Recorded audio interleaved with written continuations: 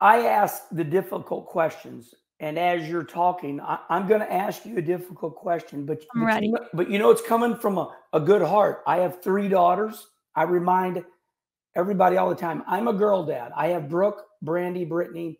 They're 30, 32, 34. So I'm going to take a deep breath and I'm going to ask you this, and I hope you understand.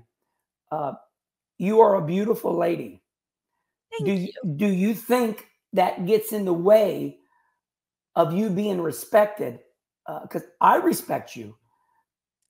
How do you balance being a beautiful lady and getting out there, and you, because men are male chauvinists, you know Yeah, that is a I'm hard question. yeah. I don't know if it, like, gets in the way, but it definitely is talked about a lot. Like, my looks are always talked about. It's always, "Oh, she's only there because she's pretty," or "She only has that ride because she's a girl." And it doesn't matter what career you're in. I've talked to many successful women in many different career paths, and all women get that. And I, this year, decided that I'm just gonna take that as a compliment when Yes. people are like, "Oh, she's only in there because she's pretty." Well, thank you. Thank you for thinking I'm beautiful or I'm pretty or whatever it is, because, you know, eh, I've worked my butt off to get to where I am today, and so has every other driver. They're there because they want it and they worked for it and they deserve it. And just because I'm a girl, just because I'm blonde, a lot of it I feel like has to do with my hair color.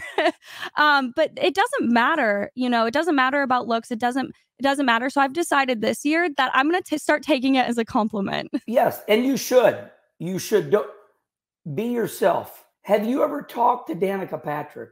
I was just gonna bring her up. So We're gonna have her on here in a couple weeks.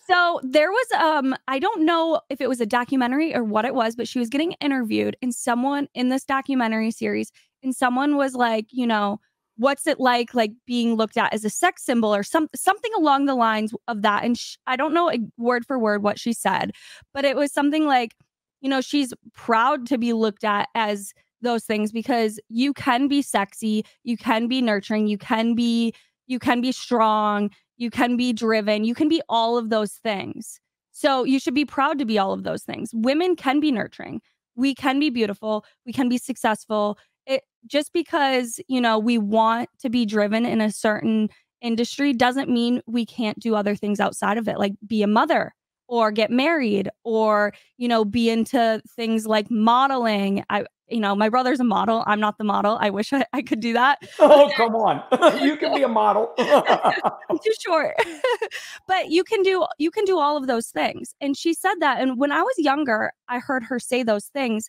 And I was so scared to be myself. It was right when I was getting into the ARCA series. And I was being told from all different directions, like, you need to act this way. You can't dress this way. You need to do this or else you're not going to get taken seriously. And that messed with me for years.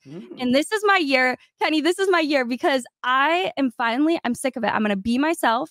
I like to be girly. I like to, I'm excited that I'm married now. I'm a married woman. I feel very womanly and I want to embrace that. And I can embrace that. And after seeing Danica talk about that, it just has inspired me more and more to truly be myself and to not care what other people think. They're going to like me or they're not going to like me. And I should just be myself.